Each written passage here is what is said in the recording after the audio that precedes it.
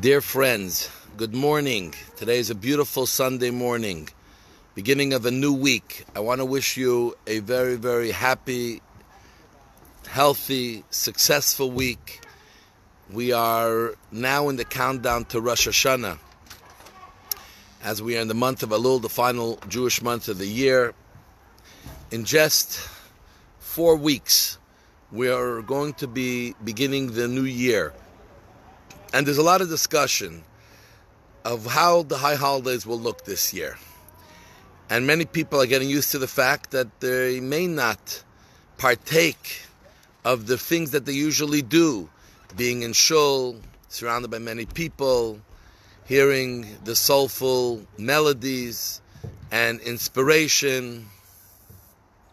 They may not be able to be with their family, sitting around a large table, welcoming the new year with wishes and blessings.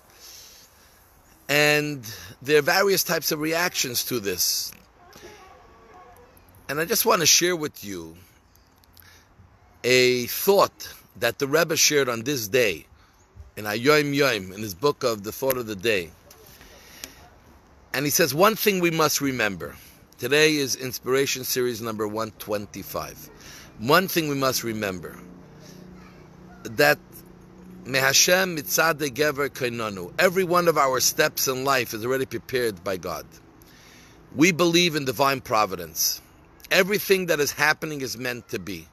The fact that we are maybe stuck at home, especially people who are vulnerable and older, the fact that we're not able to gather together in the same way for the various prayers, community celebrations, and all other things that we're used to doing, is divinely ordained. This is how God wants it now.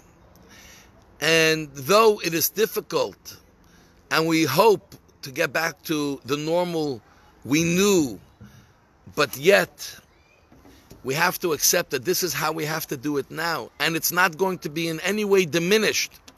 It may be in a different way. And we may have to emphasize a different aspect of how we're going to experience, whether it's the holidays as we do many other things. But it will not diminish our relationship with God and our being a Jew and our experiencing this mitzvah, this celebration, this holiday. And that is a very important message to remember.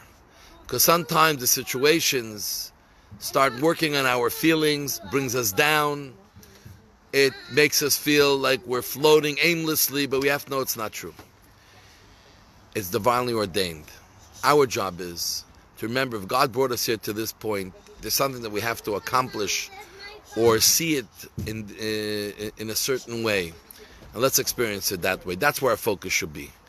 So we all hope that Rosh Hashanah will be able to all be together fully and completely, and we'll be beyond this pandemic. But we're not sure. But yet, it won't make a difference in terms of the fact that we will all have a full and complete high holiday experience. And this is what we have to spend our time figuring out. Chabad, we are doing many things to try to help people make that experience special and unique, and perhaps even more indelible on their mind and soul during this period of time.